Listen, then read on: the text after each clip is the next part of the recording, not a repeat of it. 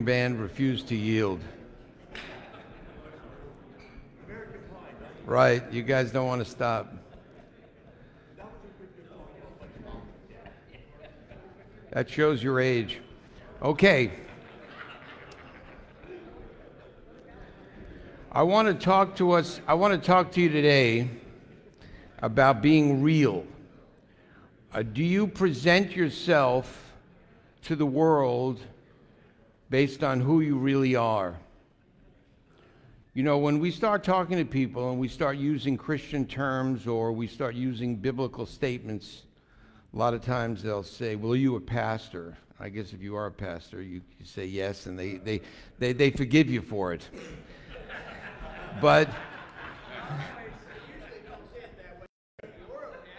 okay, you're a pastor? Right, but we need to speak the language of God. We absolutely have to do it. It has to become a natural flow from us. You know, I wish, well, I grew up as an Orthodox Jew, as most of you know, and I didn't come to the Lord till I was 29. But I'm really envious of the kids, say, in this church and other churches, and Mark, who teaches them in Awana, and they memorize verses. You know, they memorize all these verses. And they don't realize that those verses become part of them. And then when they speak, they naturally say those verses and maybe not even realize it. And that's what we have to do as well. Do your words and actions reflect what you believe and who you are? There's a book, a child's book, maybe you've read it, called The Little Prince. You ever read that book, The Little Prince? It's not really a child's book. And it says, what is essential to life is invisible to the eye, for it is through the heart that one truly sees. And it's easier for us to judge other people than to judge ourselves. We're really good at judging others. But God looks at the heart. In Romans 10, 9 and 10, it says, if you declare with your mouth Jesus is Lord, believe in your heart that God raised him from the dead, you will be saved. For it is with your heart that you believe and are justified. It is with your mouth that you profess your faith and are saved. If we reverse that, it's believe, so confess. We here who are believers, do people know we're believers? Look how Jesus addressed people whose speech didn't reflect their heart. You read in Matthew 23, woe to you, teachers of the law and the Pharisees, you hypocrites! You are like whitewashed tombs which look beautiful on the outside, but on the inside are full of bones of the dead and everything unclean. These verses are about men that gave an impression of being good, but on the inside they weren't. I believe we do the opposite. I believe we know the Word of God. I believe we want to live the Word of God, but I believe we're afraid to express the Word of God to others. We say, oh, I don't talk religion. Let me just tell you something. Everything is about God. There is nothing that's off base. You say, well, I don't want to talk about homosexuality. That's about God. I don't want to talk about abortion. That's about God. I don't want to talk about marriage. That's all about God. God invented marriage. You know who you really are. When you turn out the light at night and you're alone with your inner thoughts, you know what you're really like. All day long, you present yourself to the world. At your job, with your friends, with your family, acquaintances, do they see the real you? Here's the problem and the blessing. The problem and the blessing. God knows you. That's both the problem and the blessing. He sees the innermost man. He sees you. He sees you. I truly believe that if we, the men that are here, go out from here and express ourselves in godly fashions, talking the Word of God, speaking the Word of God, telling people why we're happy. When someone says, hey, why are you so happy today? Tell them why you're happy.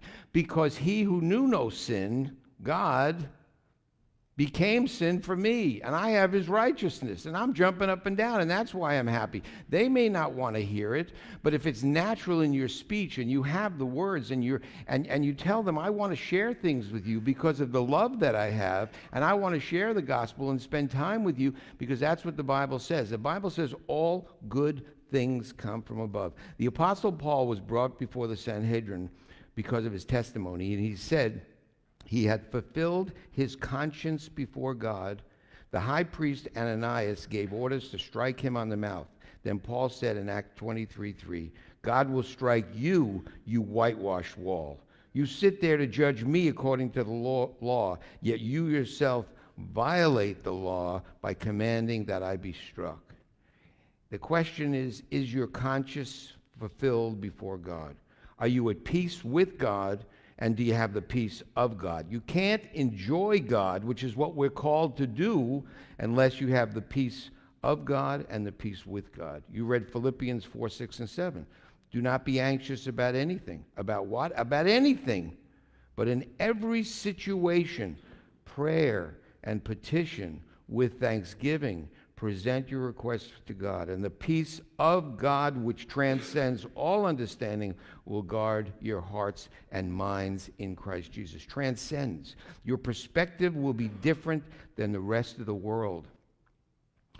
We need to act joyous because it's an act? No, because we are the only ones that should be joyous. We know where we're going. We're going to spend eternity with God. The rest of the world should be depressed, and they are. The world needs us. They need every man here. They need us. They yearn for us. Romans 5:1, therefore, since we have been justified through faith, we have peace with God through our Lord Jesus Christ. We're not at odds with the Creator God of the universe who created us. So our conscience is clear before God. We will have peace with God. We'll have the peace of God. Job 22:21, submit to God and be at peace with him. In this way, prosperity will come to you. The world will see this peace, and they'll want to be with us. They'll want to know why we have it. They want to be with people that are joyous. We need to express this joy. We need to show it. Before the coming Babylonian captivity, false prophets were claiming peace in Jerusalem because they had a wall. We're talking about a wall now, right, in this country. But it was a false peace. In Ezekiel 13:15 it says, so I'll pour out my wrath against the wall and against those who covered it with whitewash. I will say to you, the wall is gone, and so are those who whitewash it. That's a false hope that the devil presents before the sinful world in order to lull them to sleep about sin, that they believe it's acceptable.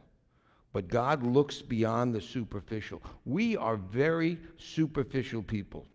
We present a veneer of respectability, a facade of decency, a covering of honesty, appearance of dignity. Look at who we respect. Look at who we respect. Entertainers, singers, actors, radio personalities, athletes, politicians. Maybe not politicians. Lawyers. Well, okay, we're really getting into it now. I'm sorry if there's any lawyers here. The wealthy, this is who we respect. We elect our representatives based on their looks, their hair, their speaking ability, and not content. Our churches are not growing, but our sports facilities are SRO. We're very superficial. We've always been superficial people. Would you elect a man president who was bald, fat, had a lisp, but was the smartest guy around? They tried that once. I don't know, you guys are not old enough to know when Adlai Stevenson ran and for president, and the thing about him was he was too smart. We don't want to elect this guy. He's too smart. And if you think this is a new thing, you read 1 Samuel 9, which I had you read. There was a Benjamite, a man of standing, whose name was Kish, son of Abiel, son of Zeor, the son of Bechorath, the son of Aphiel of Benjamin. Kish had a son named Saul, as handsome a young man as could be found anywhere in Israel, and he was a head taller than anyone else.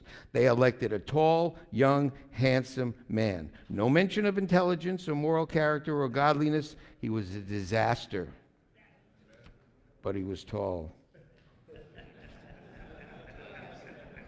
God judges the heart and the mind of a man. Hebrews 4:12.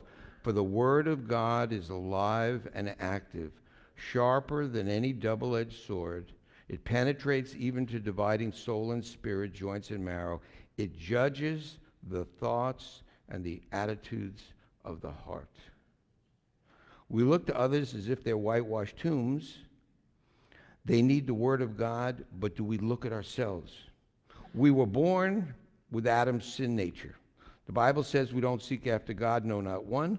But God loves us so much, he gives us a new nature to seek after him, to stop being superficial, presenting a pretense of what we really are. We are men of God. I know that. I know most of you. I know what you do. I know what you believe. We need to walk. We need to talk the talk. We already walk the walk. So let's be real. Let's be servants for God. Let's realize it's all about God. I don't know if you've ever read the book of Ecclesiastes. It's really a tough book. It's very unusual. It's a spirit really of hopeless despair. It has no praise or peace. It seems to promote questionable conduct, yet the words of the preacher are this. It shows us futility and foolishness of a life lived without an eternal perspective. A life lived without God is useless. We talked last week about the book of Philemon and Onesimus, to be useless. What a terrible thing. The words of the preacher says, vanity of vanities, says the preacher. Vanity of vanities, all is vanity. Vanity means futility, meaningless, arrogance, useless. We must live with an eternal perspective that changes everything. Why pretend that we're something we're not? God sees and understands it all. Why should we pretend? Okay, so what do we do about all this? How do we change this? I know what we are. We need to show the world who we are. We're men of God. How are we going to do it? In 3 ways. Number 1, our speech. Little things. We say, have a good day. You go to 7-Eleven, you get a cup of coffee, the guy says, has a good day, you say, have a good day. Forget that. We must say, have a blessed day. That's a little thing. It's just a little thing. Try it. I've had people, they kind of look at you. Then the next time you say it, they say, yeah, have a blessed day. Or you say something on the phone, people say, thank you. They want to be able to say what they really feel as well. We need to give them the right to do it. Forget this, have a good day. Have a blessed day. You got to say more, God bless you, not just when someone sneezes. We need to have speech that quotes the Bible without quoting chapter and verse. We don't have to do that. We don't have to show people how much we know. But we need to say the words of the Bible that become part of us. Because that's what the world needs. You know, we witness to each other. It's called the holy huddle syndrome. We all great at witnessing to each other, but do we witness to the rest of the world? And we don't have to make tremendous changes. I'm not saying that. I'm just saying in our speech, first of all, we got to read the Word of God so we know the Word of God, so we can memorize some of the Word of God, and it can become part of us, and it just flows naturally. You see that in Gus all the time. How many times has Gus said there's no condemnation in Christ Jesus? He loves that verse. It's become part of him. And he says if I don't have condemnation, he can't give condemnation. I'm saying this for Gus in case he's watching. Anyway. People must immediately know we're believers. Will we get it from them? Sometimes we will. They're going to call us fanatics. They're going to say we're fans. We must learn to witness naturally in our daily pattern of speech. Praise God. God bless you. Have a blessed day. Number 2, we need to be available. As a doctor, I fill up my schedule. People call and say, I have a sore throat. Oh, well, I can't see you for 3 months because I'm all busy. You can't do that. You can't do that. And we can't do that in our lives as well. You cannot do that. You cannot fit everything in your life. After I leave here, I got to go rush to do this. I got to go rush to that. Someone stops me outside. Hey, I have a little problem. You know what we have to do? Let's pray right now. How many times on the radio you hear somebody say, oh, our hearts and prayers go out to them? That's bull. They're not going to remember that tonight. They're not going to do it. Somebody says to you, I have a problem. You need to say to them, let's pray about it right now. Well, actually, I can't. I got to go somewhere. I got to do this. I got to do. We must have holes in our schedule. We must be available. We must take the time. So we must speak how we feel, and it must, and the Bible must be so in us that it just flows out of us, and we have to work on that, and we have to do that, and we have to study it, and we have to memorize it. We have to do that so it just comes out, but we have to be available. We have to pray for people right on the spot. Try it. When someone says to you they have a problem, say, let's pray about that right now. How long does it take? 2 seconds, 2 minutes. We have to do that. The third thing, we need to have some money put aside. We all live paycheck to paycheck. I don't care if it's $5. I don't care if it's $10. People have a need. We must be able to give money to causes that people need. We have to have time available. We have to have our treasure available. We have to have our speech in line with the Word of God. People will know that we are believers. I told you the story. Somebody came into my office and I was speaking to them, and I had known them for 10 years, and they was talking to me, and I said something about Jesus, and they said, I didn't know you were a believer. And that was like a knife in the heart. That was a stab in the heart. That doesn't happen to me anymore. People know that I'm a believer. They have to know that we're believers. I know that we walk the walk. This group walks the walk. So many people go out and do things. We have to talk the talk as well. It's kind of the opposite. We're the opposite of those whitewashed tombs where they look good on the outside, but inside they were dead men's bones. We're not like that. We know God. God knows us. God has invaded our lives. We are living it, and we must show people with our words, with our treasure, with our availability. There's another thing. There's another fourth thing. Every one of us needs to disciple someone. Every one of us needs to disciple one person. And every one of us needs to be discipled. Say, well, no, I don't need to be discipled. I'm a pastor. Yes, you do. Yes, you do. Just because someone's a pastor doesn't mean they don't need the Word of God, and they don't need your availability, and they don't need your time and your treasure. I never assume pastors, know things that they're not acting out, that I'm not seeing. They're human beings and people as well. We all need to disciple one person. Do you have the time? Are you available? We all need to be discipled by at least one person. I don't care who you are. I don't care if you're a pastor for 30 years. You need to be discipled. Life is too short to fill it with this superficial, time-consuming, useless, unnecessary things. We must represent the living God by living godly lives as men. The world needs us. They yearn for us. One more thing. To pull this all off, besides talking the talk, besides being available, besides giving of our treasure, besides discipling someone and being discipled, we need to be clean vessels. We need to be clean vessels. God will not use dirty vessels. We need to be clean vessels so God can use us. We are a nation of priests. By the way, the Bible says, we're priests. Every one of you is a pastor. Every one of you is a priest. All of us here are pastors to tell people the word, but it must be real. It must be from us. People must know who we are, not by quoting chapter or verse, but the chapter and the verse has to be in us, and it has to flow naturally. And to do that, we got to work at it by reading the Bible and memorizing it and studying it. We have to do that. And then we have to apply it to our lives. I think here we've got the opposite of the rest of the world. The rest of the world are whitewashed tombs. The rest of the world looks good on the outside, but inside they're not good. But we have it. We are good inside. We have the Holy Spirit in us. All we have to do is be yielded to that Holy Spirit. And the Bible says all good things come from above, so it's from God anyway. We have to give God the credit. We have to live so people know who we are. It's very important. Anybody have any comments about any of this? I don't usually ask for that, but that's, You what? Good stuff. Yeah, we have to live it. It has to be real. It has to be real at work. It has to be real with our own children. Our greatest mission field has to be there with our wives. It has to be real. And people will listen when it's real.